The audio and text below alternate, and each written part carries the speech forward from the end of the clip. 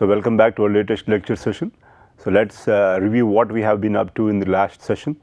I believe we have started discussing or discussed in greater detail anyway the reduction potential, and then applied it to a few different kinds of examples, right. And I guess the basic case is Pe is equal to Pe naught, right, minus 1 by n log q dash, right. And obviously this would be applicable for which kind of reaction now most obviously, but we looked at different cases. One would be oxidized form accepting electrons and being reduced to its reduced form, right. So, for this particular case, or for any generic case too, we can apply this reaction of P equal to P naught minus 1 by n log q dash, right. And then we try to visualize the system in terms of concentration on the y axis and P on the x axis, right. For that obviously the reference was your P naught, right, and that's similar to your pH and pKa graph that we looked at. So, let us just summarize that again. So, what we looked at concentration here and Pe here, right. So, obviously if I try to represent this, and what is q dash here? So, I am going to write this as P naught minus 1 by m log activity of the reduced form by activity of the oxidized form, right. So, that is what we have here. So, how do I write this? We know that the reduced form is going to be something like this, A reduced, and the oxidized form is going to have this behavior, A oxidized, right. And when would both these particular what do we say concentrations or activities be the same? When Pe is equal to Pe naught, right. So, and then we looked at those particular cases when we also had H plus, right, and also when we had the other elements present and so on. But the take home message was when the P is low, right, and especially with reference to your P naught, what does it mean? It would mean that reduced conditions would prevail relative to equilibrium, and that is in this particular region obviously when P is less than P naught, right. And also we looked at the other case when P is high or P is greater than let us say P naught, right. So, P minus P naught is high. So, what did we look at in that particular context? We know that the activity of the electrons is going to be lower. That means obviously the oxidizing conditions would prevail, meaning you would have the oxidized species predominating, and that is what you see in this particular region. Yes, again this scale is obviously not to graph. So, now let us move on. So, we can understand let us say looking at the P or P naught W values and so on what it is we understand about the system at equilibrium, right. So, now we are going to look at let us say understanding the system feasibility. So, I am going to look at the P of two half reactions, right, and then I will need to be able to figure out let us say which reaction will stay as the reduction half reaction and which one will stay have to be transformed as the oxidizing reaction. As in what am I talking about here? So, let us consider two particular half reactions, stoichiometric of A plus A, right, plus let us say n1 electrons goes to let us say its what do we say reduced form B, right, and let us say this has Pe 1 naught, okay, and K1, and let us say the relevant other half reaction is C times C plus and 2 electrons goes to Vd D. Anyway, stoichiometric coefficient of A, stoichiometric coefficient of B, stoichiometric coefficient of C and stoichiometric coefficient of D, and the relevant reduction potentials, standard reduction potentials, and K2 equilibrium coefficient values, right. So, here we have two half reactions, right, but we know that let us say for a particular redox reaction to go through, you need to have not just the reduction reactions, which both of these are reduction reactions, as in they are accepting the electrons and the reduced forms are being formed here, right. It is acceptance of electrons. So, that is more or less nothing but reduction, but as you know you can never have both just two reductions, right. You will need to have both a reduction and an oxidation taking place simultaneously, right. You need to have a transfer of electrons.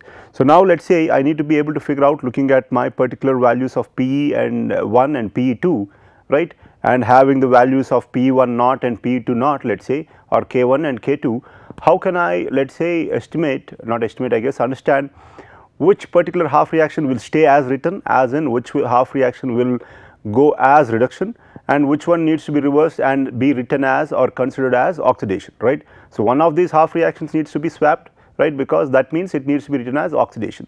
So, for now, for my particular case or for our particular example, right, let us consider that the reaction 1 is going to stay at as it is, as in reduction is going to go through, and let us consider the case when the second reaction is written as oxidation, right.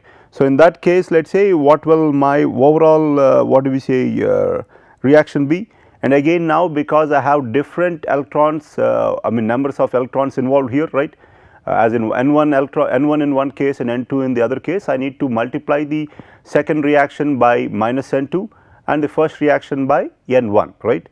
So, again let us try to do that and have the overall half reaction, right, and what is that going to be equal to?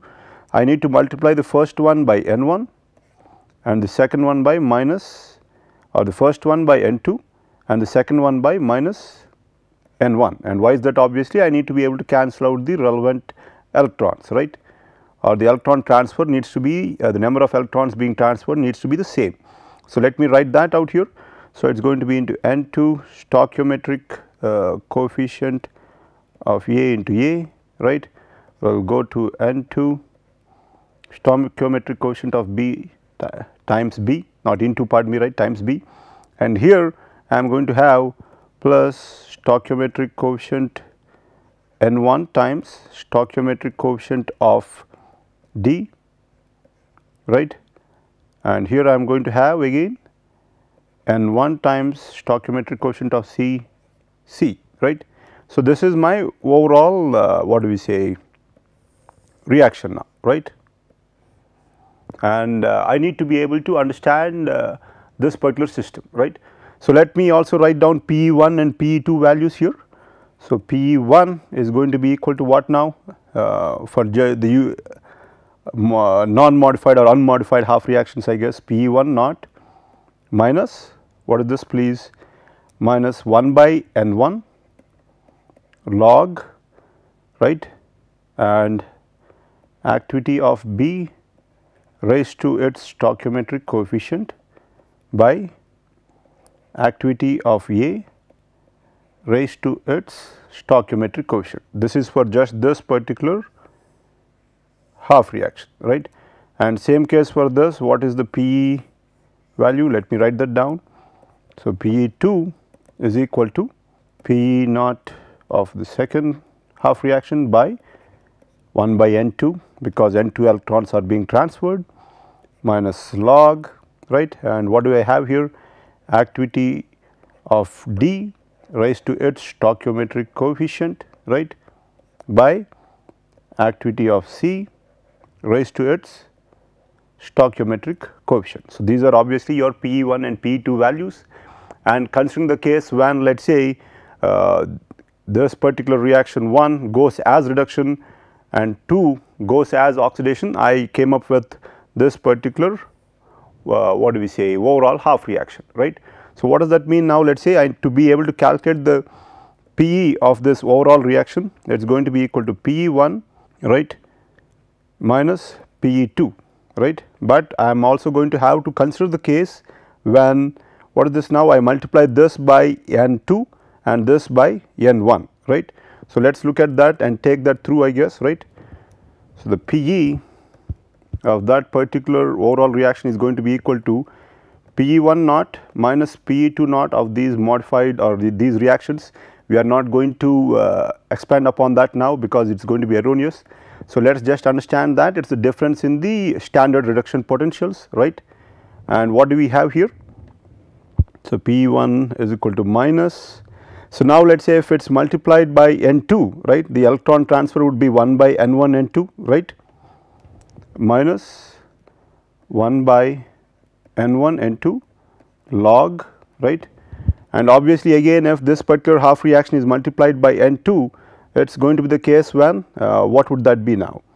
This particular case would have to be times N2 here, right, or to the power of N2, right, log stoichiometric activity of B by activity of A stoichiometric coefficient of B times N2, right, stoichiometric coefficient of A times N2, right, plus 1 by N1 N2, this is from the second or from PE2, right, log stoichiometric coefficient of D raised to its stoichiometric coefficient of D multiplied by N1, right, by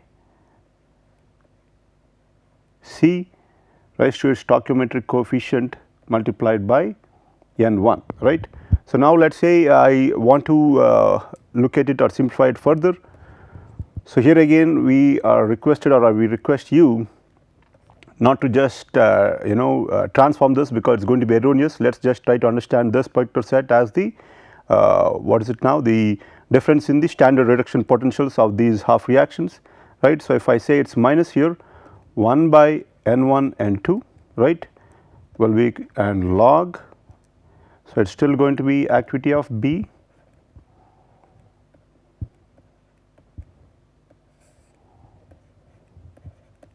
activity of A,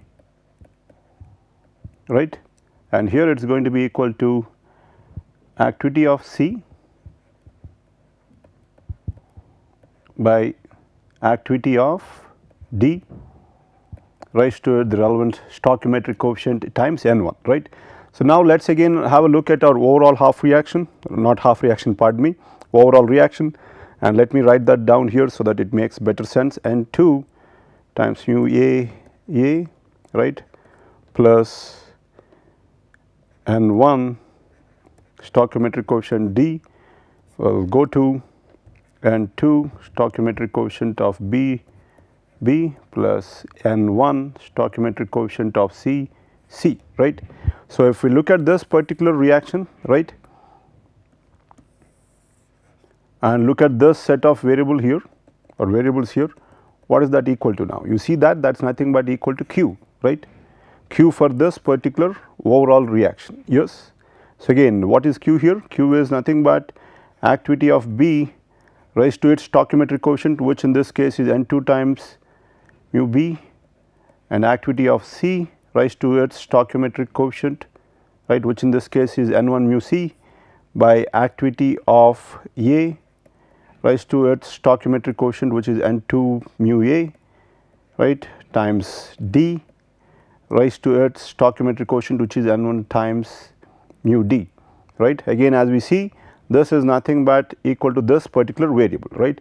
So, now I can write PE of the overall reaction as the difference in the standard reduction potentials, right, minus 1 by N1 N2, right, log Q, right.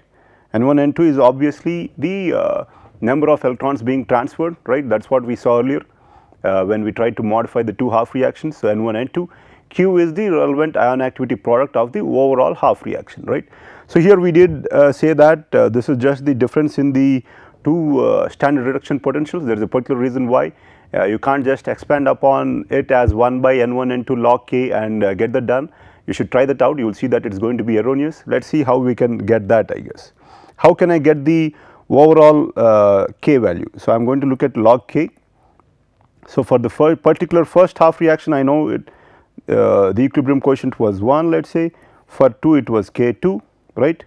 And how did I get for the overall half reaction? To do that, I had to multiply K1 by N2 and K2 by minus N1, right.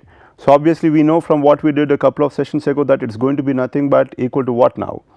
N2 times log K1, right, minus N1 log K2, right, and this is something that is logical too and something which we looked at a couple of sessions ago, right. So, from here though, again I know that PE1 naught is equal to what now? 1 by N1 log K1, right, and I know that PE2 naught is equal to 1 by N2 log K2, right. This is something that I know, and obviously what does that mean? That means log K1 is equal to N1 times PE1 naught and log K2 is equal to N2 times PE2 naught, right. So, what does this transform into, right? This particular equation, how would that transform into? Log K of the overall reaction, K of the overall reaction is nothing but N2 times N1 P naught, N2 times N1 P naught, right, P1 naught minus N1 times N2 P2 naught, right. So, that is equal to N1 N2 times P1 naught minus P2 naught, right. So, substituting this particular expression that we have in our earlier equation, where we had let us say log q here and p here, right. I am going to substitute this particular variable here, and let us see how it is going to transform into now, right. So, we end up with P e is equal to 1 by N1 N2 log k minus 1 by N1 N2 log q, right, and now it guess it is taking a familiar shape. So, P is equal to 1 by N1 N2 log k by q, right. So, I guess I should not have written it as P e, I should have written it as P1 minus P2, right. So, let me continue writing that is a better way of expressing it, right, or the correct way, let us say P1 minus P2 equal to 1 by N1 N2 log k by q. So, now I guess we are at a stage where we can try to understand the system. Anyway, I guess we looked at the relevant basic derivation, but you do not obviously need to mug that up, but you need to understand how to be able to understand the basics here, right. So, obviously, what were the assumptions we looked at? We looked at the case when the half reaction 1 is written as reduction, right, and reaction 2 we considered that to be the oxidation, right. That is why we multiplied that by minus N1, right. So, again in that case what is it that you see here? When will P1 or when P1 is greater than P2, right, what do you observe here? You observe that K is greater than Q, right. So, P1 greater than P2 means this is positive, and one that would that be the case when K greater than Q or Q is less than K, right. Again, what does this mean now? When Q is less than K, you know that the forward reaction will be favorable, right. Forward reaction is favorable. And how did we write the forward reaction, or how did we get this particular forward reaction? You remember that we considered reduction to be the half reaction 1, but we swapped the second half reaction as oxidation, right. So, again this case obviously works out as you see, right. When will P1 or when will this particular reaction be feasible? When Q less than K, right. When Q less than K or when K is greater than Q. Obviously, when K is greater than Q, what does that mean again? You know, inversely here it or conversely it means that P1 is greater than P2, and obviously where did that come from again? From considering that reduction is half reaction 1 and oxidation is half reaction 2, and only in that context will we have the forward reaction as feasible. So, again you know, let us try to understand what we have here. So, what it means is that when you have two half reactions and one of the half reaction is greater than the other, let us say in this case we are talking about P1 greater than P2, right. So, we had two half reactions, right, and one for one case P1 and the other case P2, right. And when did we see that the reaction would be feasible? So, let us say if P1 is greater than P2, right, what would be the scenario when this particular reaction or redox reaction would be feasible? It would be the case when 1 stays as reduction, right, but 2 is considered as oxidation, right. So, obviously, what does this mean now? When P1 is greater than P2, we will consider 1 as reduction itself, right, or as you know the half reaction stays as it is, but the second case or the second or the lower P2 value, or because of the lower value we will have to see to it that it is considered as oxidation, right. So, again that is the particular case. Obviously, if P1 less than P2, when will the redox reaction be feasible? When 1 is written as oxidation or considered as oxidation and 2 is considered as reduction, which is the way we write it anyway, right. So, we need to now compare two P1 and P2 values, let us say, or the P values, the two P values, and then we can identify, let us say, which reaction is going to go forth as reduction and which reaction is going to go forth as oxidation, right. So, in this context also let us try to look at one particular graph here that I have, right. So, here let us say let us try to understand the system here, let us say. So, similar to the example that we had here, we have let us say two redox couples, one A reduced and A oxidized, right, A reduced and A oxidized, right, and also B reduced and B oxidized, right. So, let us just write that down here. So, A oxidized plus N1 electrons goes to A reduced, right, similar to let us say reaction 1 that we looked at, and not A, pardon me, B oxidized plus N2 electrons goes to B reduced, right. And here I have this concentration versus PE graph, and we have both the relevant pieces of information here though, right. And here let us try to understand a particular scenario, let us say, right. Let us try to consider the case when let us say the second reaction is goes as oxidation, okay. So, what am I considering here? I am considering that here one will proceed as reduction, right, and 2 will go forth as oxidation though, as in this has to be the inverse of this particular half reaction. So, let us try to consider that case, I guess, right. And then let us consider the two cases when let us say I have PE1 let us say to be somewhere here, let us say PE of A, right, this is the case, and PEB is let us say somewhere here, yes.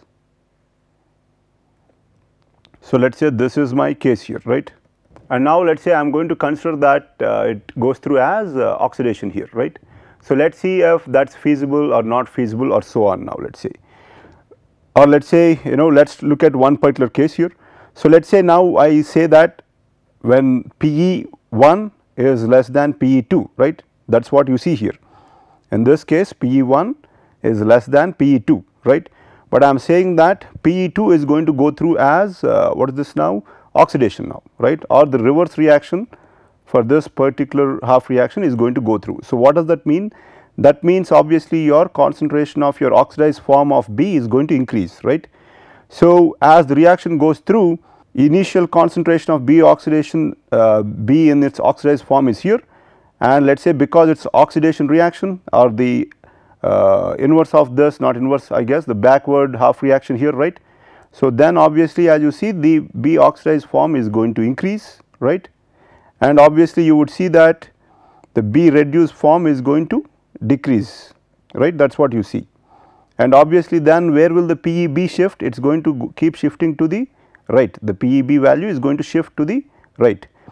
So, obviously now let us understand what is going to happen with this particular PE1 case, I guess. So, here if we consider that one stays as reduction, right. So, if it stays as reduction as in this forward reaction is feasible, what does it mean? As it goes through or goes forward, A reduction increases and A oxidation decreases. Let us try to plot that here.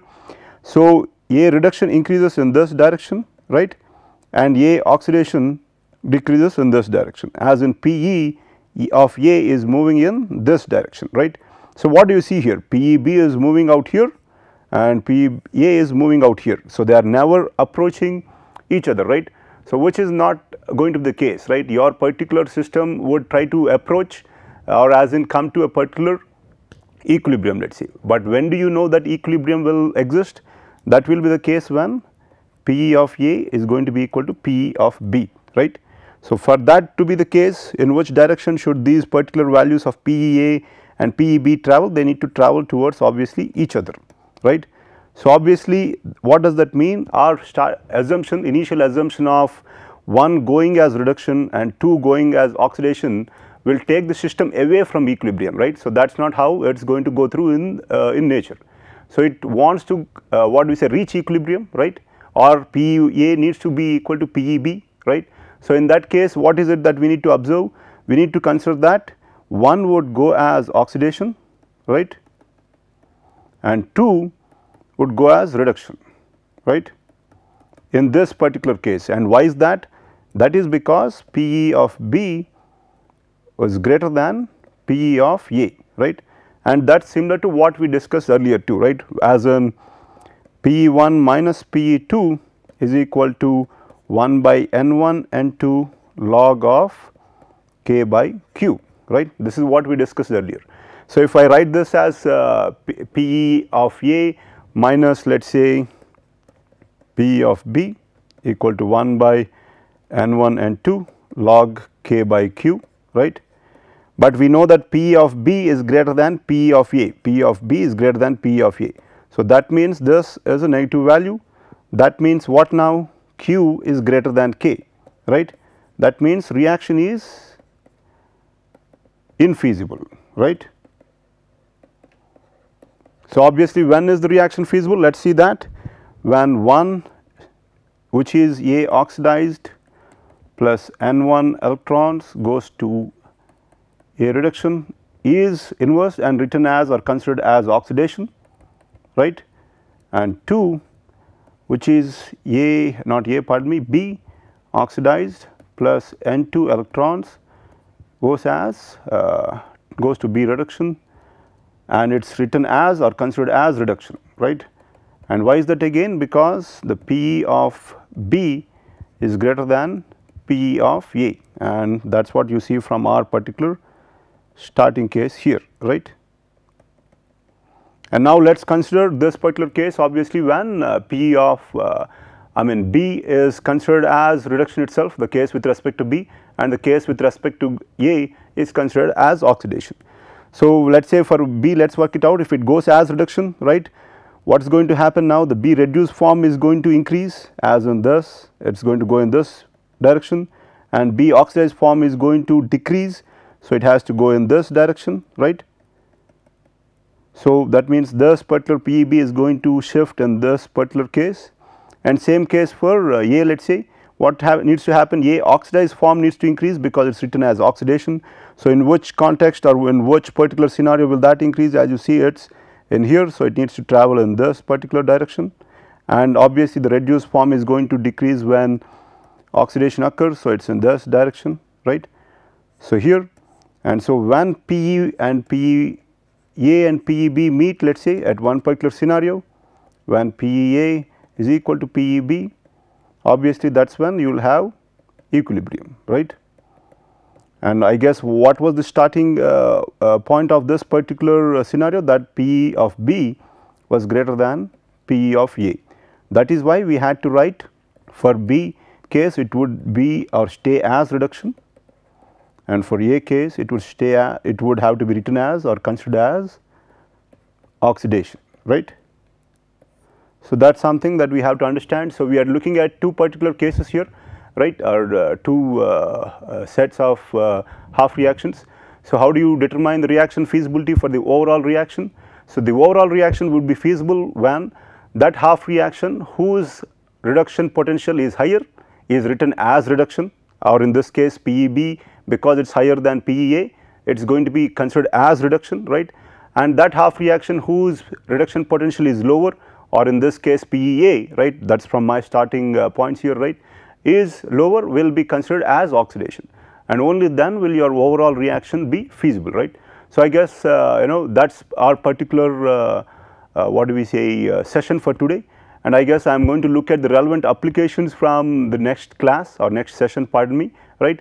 So, we are going to try to bring everything together in the next session, as in if you remember, I guess we considered initially only what do we say now, acids and bases, and then looked at complexes, precipitation, and then reduction potential. So, the next couple of sessions anyway should be able to bring everything together in a pretty what do we say good manner, let us say, if I can, that how is it all these 3 or 4 environmental processes relate to each other, right. So, let us take that through in the next couple of sessions, I guess, and I guess, but for today I am done, and thank you.